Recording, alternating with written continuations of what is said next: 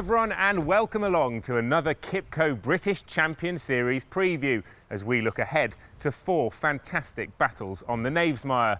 It is of course the York Ebor Festival. The Juddmonte International is shaping up to be one of the races of the season, and this year's star performer Golden Horn heads the market. We'll be hearing from his trainer John Gosden. Will a 4-year-old Springer surprise, and can the Grey Gatsby reverse the form? Find out what his trainer Kevin Ryan makes of the race. Aidan O'Brien currently heads the British Champions Series trainers table, and he holds the aces in the Yorkshire Oaks. We'll be getting our teeth stuck into the Nunthorpe, where Acapulco for trainer Wesley Ward gets a lot of weight from her elders, and she could follow up Royal Ascot's success with victory on the Knavesmire. And the stayers are back for the Lonsdale Cup. And once again, we'll lock horns in the latest instalment of Dixon versus Bell. And I'm delighted to say that joining me once again for the QIPCO British Champions Series preview is Chris Dixon. Chris, good to see you. Our attentions, as we've touched on already, now turn towards York. And this is a festival that I really look forward to because the locals and racing fans really get behind what is a fabulous 4 days of racing. Yorkshire's a massive racing county, and York is the feature track that they've got there, the top track in Yorkshire, and a brilliant meeting this one. They have a great set of meetings during the course of the year, but I think the Ebor meeting is the highlight and everyone gets behind it. All the locals have a great time. It's busy after racing as well. It's lively during racing, an excellent meeting. The quality on the track is top-notch. Absolutely. We're going to get into some of the big races a little bit later on, but before that, let's find out a little bit more about what is involved in preparing a course like York for such a big meeting, and how preparations in 2015 have gone from the man in charge, William Darby. William, here we are again in August at the Welcome to Yorkshire Ebor Festival, your signature meeting and record prize money this year. Yeah, really excited about the fact we put an extra 300 grand into prize money to £3.8 million on offer next week. The 25 races, no race will be less than £50,000, and yeah, really looking forward to the meeting getting underway. And you know, the showpiece, if you like, of the meeting is the Juddmonte International, you know, and a huge boost in the fact that it was voted the best race in the world in 2014. Yeah, really proud of that fact. They rate every race in the world based on the best top 4 in that race, the first 4 home in that race, and over the last 3 years we came out top of those rankings. So we're very honoured to be at the top of the tree. We know it'd be hard to defend like anything, but it hopefully success will build success, and we've got some fascinating entries in the race this year for what will be the richest renewal of the race that we've ever staged, and great support from Juddmonte. And I know they'd be keen to win it with time tests for next week. Absolutely, and indeed, you know, the Grey Gatsby, second last year, and a Yorkshire winner would be so special in this. Oh yeah, it'd be the first, I think the first one in a while that Yorkshire has done it. Of course, Grey Gatsby won the Betfred Dante last year, and taking on maybe this year's Dante winner in Golden Horn. So a real clash of the generations, and it would be great for Kevin Ryan's yard if the Grey Gatsby can follow up winning the Irish Champion Stakes, of course, last September, and running so well here last year against Australia. Yeah, fantastic. And of course, last year, Mahara won the Gimcrack here, and he's gone on to great things this time, which is what you want for that race, and you've got record prize money for the Gimcrack. Yeah, we're delighted by the performance of last year's winner, going on to win 3 Group 1 races on the bounce, an incredible record, and the Gimcrack is a race we're really trying to build over the years, and we've put in record prize money, 220 grand up for a Group 2, and it looks like it's attracted some really interesting entries, and we hope that it produces a great race again and a great winner, and of course we can all look forward to the December speech. It will be a bit interesting. That part of the tradition, I think, is so important to that, you know, because there's no other race like it. Yeah, I think 246 years the Gimcrack dinner and the Gimcrack race have been linked inextricably in history, and it would be great if that could go forward and really as another signature race of the meeting, a great 6 furlong 2-year-old colts race. And the Lowther as well is a race that surely the authorities have been looking at to make a Group 1 one of these days, and again record prize money for the fillies race. Yeah, I think really crying out for a good fillies Group 1 over the summer Group 1 in Europe, and we don't have that at the moment, and we're lobbying hard for the Lowther to be considered for that. Of course, last year we had a fantastic renewal with Tiggy Wiggy, and it looks, again, a fascinating field this year. And yeah, we'll be lobbying hard to see if we can take that 200 grand Group 2 fillies race up further and get it upgraded to Group 1, all being well with a great race this year, hopefully. I think everybody is in anticipation of the gates opening here at York for 4 days of tremendous racing. Thanks, William. Thanks, Tom. Thank you. So now we're going to turn our attentions to one of the big races of the week, the Juddmonte International, and it's a welcome back to Yorkshire for this season's Dante winner. He went on to win the Derby and the Coral Eclipse. It is, of course, Golden Horn. We'll hear now from his trainer, John Gosden. He's a stronger horse all the time. You know, Frankie jumped on him the other day to work him and thought he felt his neck was, you know, there's a lot more power to the horse. He's still growing and developing. He's a 3-year-old. They're not fully developed really until 4 and even on sometimes to 5. So to that extent, he's progressing. But that's why the weight allowance becomes increasingly diminished all the time in the scale between that and the older horses. But he's you know, mentally and physically he's gone the right way. He's had a busy year, make no mistake. He was right here cantering in the cold and the sleet of mid-January. So it's not like he's been having any nice holidays in the Mediterranean. He hasn't been doing that. Disappointing we couldn't run on the King George, but 1.5 inches of rain coming steadily and solidly the day before was of no help, particularly through the bottom of the old track, Swinley Bottom. So, you know, he comes here, in a sense, fresher than he might have been. So there is no harm in that. It looks a fascinating race at the moment to see how it comes up with the confirmations today. But I think it's a kind of definitive distance, if you like, where these horses can meet. And to that extent, let's hope we get nice enough ground. We're happy on good to soft, doesn't bother us at all. Even soft if that's required, but just not what we had at Ascot. How important is it to the owner and to you that the horse maintains his unbeaten record? I mean, nobody likes to get beaten. I mean, the whole point, you're trying to win races all the time. I think, if you're taking on the best that's around, how the race is run is going to be a pretty critical factor. There seems to be no obvious pace from what I see. And so whether there are pacemakers or not, a lot of decisions have to be made on that matter. And then quite what the pacemakers do is another matter altogether. So, look, let's hope it's a nice clean race and we get a good solid result for whoever the winner is. In the Eclipse, you proved your versatility. Frankie was able to send the horse on about his business. So I guess from a tactics point of view, you have any number of options up your sleeve if needs be. Yeah, I think like most horses of his class, they're probably better sitting off a good pace and showing their acceleration, turn of foot. And certainly that's probably the way like most of them like to see those horses run. But again, as you say, there was a small field, there was no obvious pace, so we went and set our own. And you can do that at York if required. It's not ideal. I'm quite clear in my mind about that, but if it has to be done, it has to be done. It promises to be, Chris, a really, really good race. You've got potentially Glen Eagles, time test. Obviously, we've just heard from a confident John Gosden about Golden Horn. This race could be one of the races, if not the race of the season. It regularly has been as well. It's a race that ranks extremely highly, about the highest in the world in terms of the quality of the race. So it is a really high quality event, and this year it's definitely delivering on that front with the Derby and the Eclipse winner locking horns with the Guineas winner, hopefully, and the horse that was second in the Eclipse, of course, at Sandown and won this race last year, taking on Golden Horn once again. And he did have Golden Horn supporters a little bit worried for a while in the Eclipse. I think the stiff track really played to his strengths that day. A flatter track at York, but I think Golden Horn once again the horse to beat. Let's just get quick answers from you if I can. Glen Eagles, will he stay if he runs?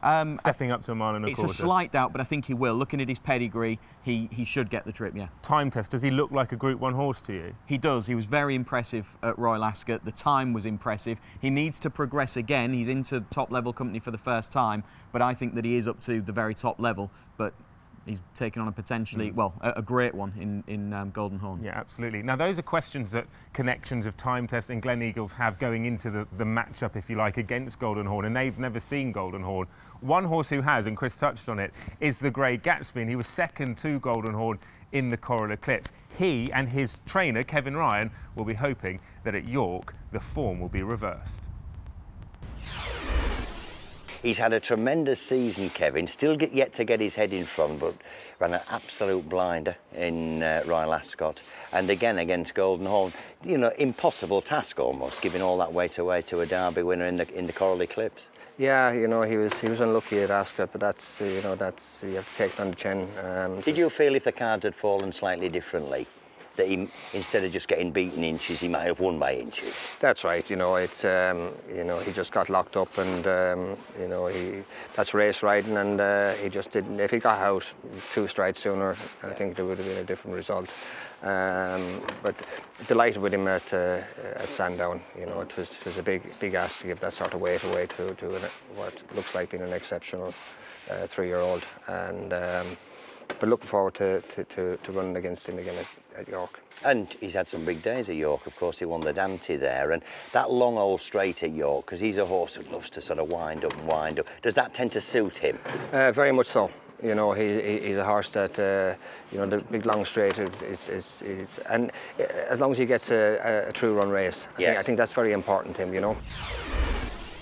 One of the Grey Gatsby's partners throughout his career is the extremely talented Ryan Moore, but sadly recently Ryan's been sidelined with injury. It's meant that the Jockeys Championship has taken a slightly different look to how many of us predicted it at the start of the season. And the man on top is Silvestre de Sousa, and he's really attracted headlines this season. He's riding at the top of his game, and with that in mind, we can find out now a little bit more about the Brazilian based in England.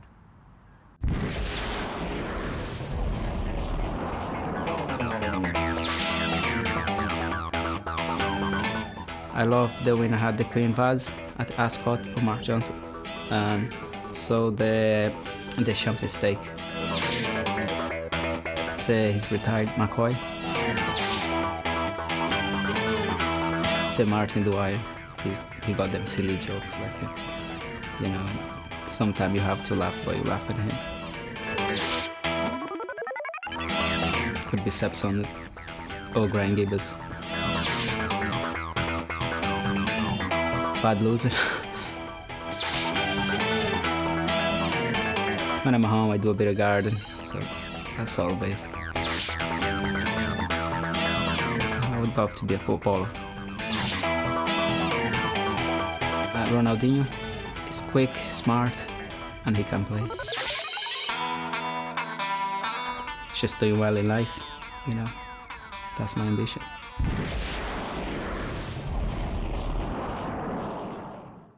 The fillies and mares category has thrown up some epic races, and we're going to take this opportunity to remind ourselves of some of those now.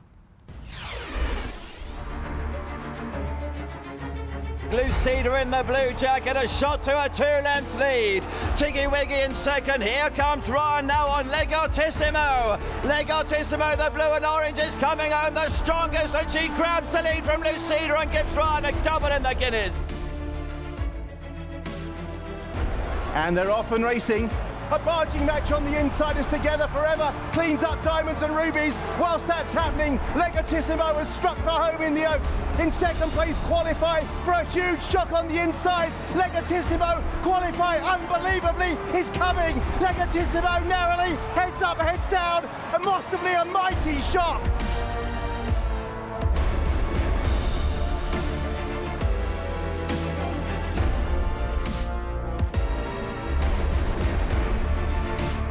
Lucida nearest to us, coming home strongly. Found and Ryan have grabbed the lead inside the last furlong. Here's Avenger in the green jacket, unleashed by Sumion.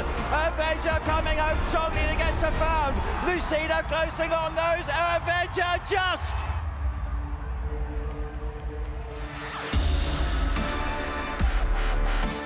Amazing Maria coming under a ride, followed by Fintry. He's waiting for room on Lucida. Avenir Certain towards the outside, but Wiener is now at the back of the field as they sprint up the hill. Amazing Maria, and on the near side Fintry. Between them Euro Charlene. Avenir Certain still has a chance. Amazing Maria just has the lead and racing to the line. Amazing Maria wins the Falmouth Stakes.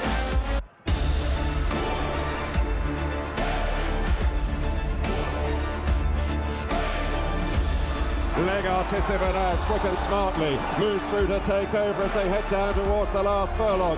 Wedding Vow is running on from the rear. Legartissimo with 200 yards to cover. Wedding Vow is out after her. Then Arabian Queen and Star of Seville. Legartissimo stretching out in front, has too much class for them, and Legartissimo wins the Nassau.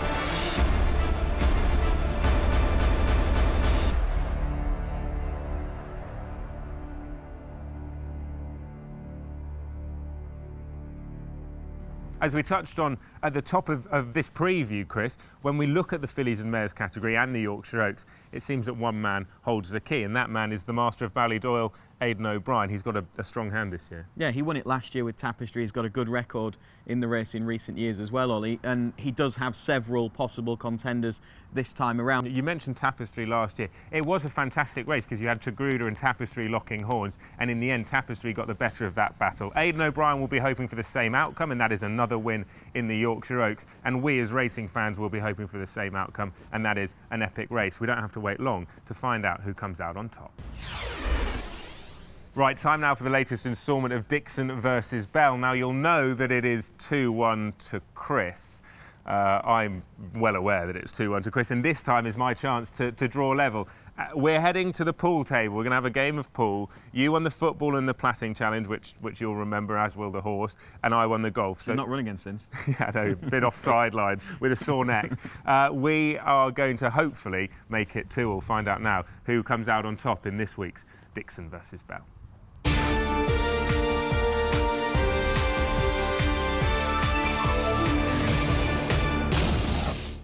So here we are then, time for the latest instalment of Dixon versus Bell, and this time around, as you can see, and as we've touched on, it's going to be a pool challenge.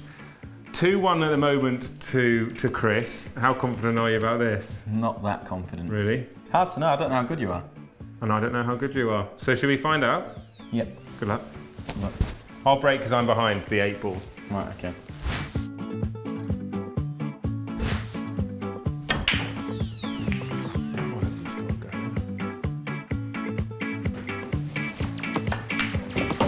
Dixon's yellow. Ooh.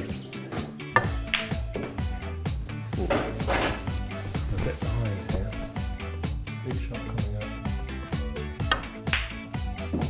He's sunk it.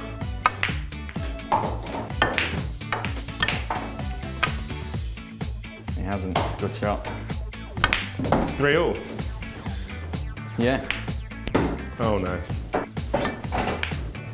This is a big shot. Tap it in. That could go in there, by the way, and that would mean that I win. I'm just saying, I don't want to get in your head or anything, but just don't get that. I don't put the black in there. No, I won't do that. Yeah. Oh, that's a good shot. That's a really good shot. Oh my days. Oh, too hard.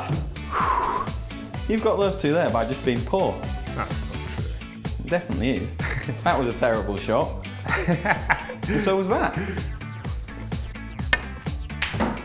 Oh.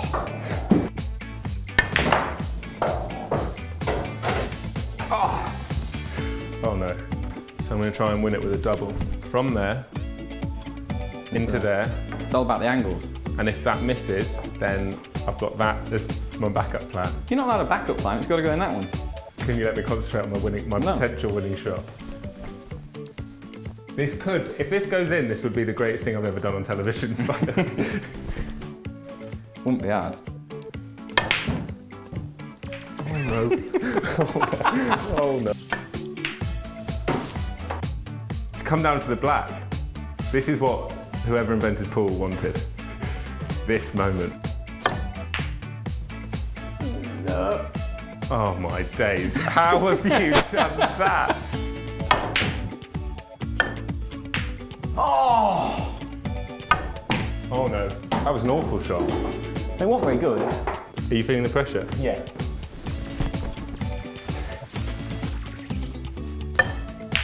Oh! Leave it out.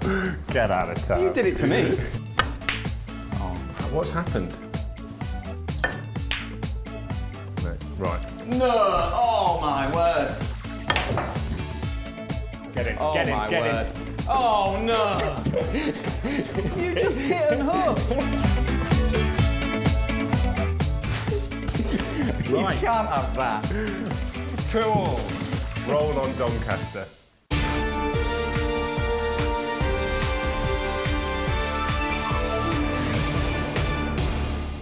One of the big sprint races throughout the course of the season is the Nunthorpe, and we've seen some great races. What makes this race, I should say, so interesting is that the 2-year-olds can run in it, 3-year-olds, 4-year-olds, 5-year-olds, you name it. It's sort of open to all ages. It means that the 2-year-olds get lots of weight, and this year we have got a star 2-year-old, we think, in the form of Acapulco, who won at Royal Ascot. You've got the sort of regulars in there, Soul Power, who's won the race before, Muthmir, who's had a great season.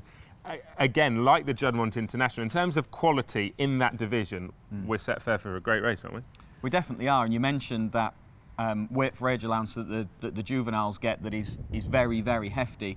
And Acapulco is no normal-looking juvenile. She's massive. She gets the fillies allowance on top of the 2-year-old allowance as well. So she is going to be getting lumps of weight from her rivals. She's very light on experience, but she looks very, very talented, and she was mighty impressive at Royal Ascot when she blitzed the field in the Queen Mary, and a good-looking Queen Mary field as well. So she's going to take a bit of beating, you would think. Exactly, and I agree with you. The one thing I like about her, you mentioned the lack of experience, but effectively, it doesn't really matter. The stall's open, handbrake's off, and she just goes. Yeah. She'll be hard to peg back. She will, particularly at a track like York, where speed can hold up, particularly on that straight track, and her real blistering early pace could be a really potent weapon. You mentioned there Soul Power, who's won the race twice in the past, 2010 and then last year. He will want that really strong pace because he tends to be held up travelling and then bursts through late, doesn't he? And this time round, slightly different for Soul Power, and that is that Frankie Dettori is going to be riding him and not the now retired Richard Hughes, so a new combination to get to know each other. It is. Richard Hughes got on so well with him, but Frankie's riding right at the top of his game this season. So I don't think you take that as a particular negative. I think the return to 5 furlongs is going to be in his favour. For all that he might well have been a little bit of a disappointment to some since his win in the Alcoz in Meydan earlier on the year, it's worth bearing in mind that a couple of those runs, including the July Cup last time out, have been over 6 furlongs, a trip that he's yet to win over, so the return to 5 will definitely be in his favour. When you look at the others that could win the Nunthorpe, you have to bring into the equation Muthmir, who's had a really good season, and probably when you look at like what would be Muthmir's ideal race, you'd probably think 5 furlongs at York would suit him down to the ground. Yeah, as you mentioned, he has had a really good season, yet some still talking about him as something of a disappointment, but that's only because of the expectation that many punters placed on his back at the start of the season as being a Group 1 performer in the making. He carried a penalty to win a Group 2 at Glorious Goodwood last time out, so he could still have a little bit more to offer, and this track, a well-run 5 furlongs, is exactly the kind of thing that he wants. It's also something that Outdo wants, and amongst the bigger priced horses, the potential outsiders, David O'Mara's horse has had a really good season. He loves this track. The yard have just been brilliant all year, so Outdo could be one that maybe runs a big race at a big price. Yeah, and his owner, Evan Sutherland, is a man that absolutely loves York, so there will be a big cheer if Outdo was able to cause what many would perceive as a little bit of an upset. We touched on Muthmir there, a big player. Let's find out what his trainer makes of it, William Haggas. Well, I think he needs a fast pace, and sometimes over 6 furlongs, as silly as it sounds, they tend to not go too fast for the first 2 furlongs and then kick. So that doesn't suit him because he's quite strong. So I think 5 furlongs is his bag, and they went very fast in the King George at Goodwood, whenever it was 2 weeks ago, and he enjoyed that. So the speed of the Nunthorpe should suit him. It's whether he's good enough at the other end. The fact that he was giving weight away at Goodwood must have really impressed you as well. It rather annoyed me that he had to give so much weight away, but yeah, I mean, the fact that I think if you win a group race with a penalty, you're pretty useful. And finally, we're going to turn our attentions now to the staying division, and it has thrown up some epic races. What sort of races are you drawn to as the key pieces of form in the staying division? I think that Goodwood Cup that we saw there might well be one of them. You mentioned a tight finish, and that was certainly one. And you would think that one of the horses involved in that close finish is probably going to turn up for the Lonsdale Cup. Big Orange came home in front. Quest for More was not far away, and he really battled to try and get the win. And then you've got the horses in behind, the Ascot Gold Cup winner, Trip to Paris, and Palisade, who are both potentials as well. There isn't much between the lot of them. You could argue the case for any one of them turning up in the Lonsdale Cup and having a chance, you would imagine. And a horse that would be a really popular winner up at York, Clever Cookie, he could yet turn up as well, perhaps. Maybe outclassed to some degree over 1.5 miles in the King George at Ascot last time out, but his previous form was pretty good, wasn't it? He was very impressive here at York earlier on the season, and he won the Ormond as well, so he would be a big player if he took his chance. Well, let's hope for another good finish in one of the staying races in the British Champions Series at York. So that's a look ahead to what are, as I said at the top, 4 excellent days races. I can't wait. Obviously the highlight for I think all of us will be the Golden Horn Juddmonte International. But there are so many other highlights in and around that. And outside of the Champions Series races like the Ebor really get the punters excited. It's a great 4 days, isn't it? It is. It's brilliant. As you say, the Juddmonte is going to be the highlight, but those big handicaps, really like getting into those as well. The Ebor, a perfect example, but those sprint handicaps during the week at York as well are fantastic races. 4 excellent British Champions Series races coming your way from the Knavesmire soon. Myself and Chris will be back as we look ahead to the final classic of the season, the St Leger at Doncaster. But all that's left for us to say is enjoy York and best of luck.